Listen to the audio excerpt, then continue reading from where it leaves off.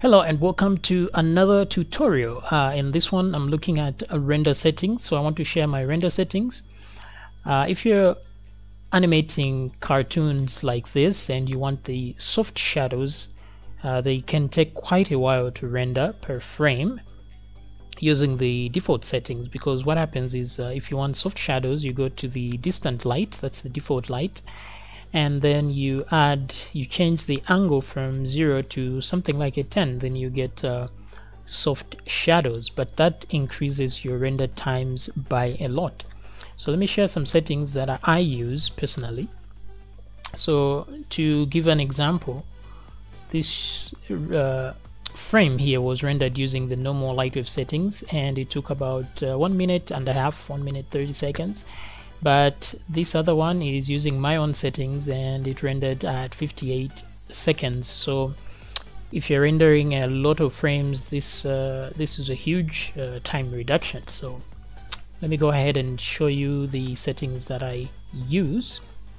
So to start with, instead of using the distant light and changing the angle to add soft shadows, what I do is I use the environment light. So the environment light lights everything up, but then when it samples the background here, these samples are too much, so you can just disable this. You don't really need that sample background. And then on samples, increase that to 10, so that at least the image before the anti-aliasing is done is relatively not very noisy. So increase your samples to 10, and then go to your shadows and right click and drag until you get to something like a 50, so that the shadows are a bit softer, they're not so dark. And then reduce the light intensity to something like 1.8 or 1.9, because the environment light is quite bright. And then go to your render settings, render properties, and then remove the GI, the global illumination, because this is what really increases the render times.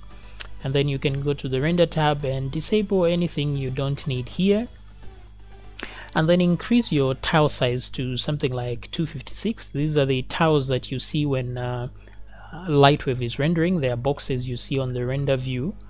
Now if they have to update often, that reduces the power, or that gives more work for the processor. So just put these at 256 at least, and that's it for that. And then we go to the camera. Now on the camera, if for example you want to render your scene at full HD, usually the images are quite sharp, so you can get away with rendering at half the resolution, or not really half, because 1280 by 720 is not really half. So you can render at a slightly lower resolution and then increase the resolution later on to give it that soft look, because you don't really need it that sharp.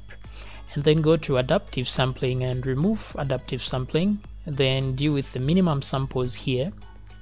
I usually put a 3 there, but that's for very quick renders. So if you have a lot more processing power, just increase this number and you get a very smooth render from that. So render at half the resolution and remove adaptive sampling and add your samples there.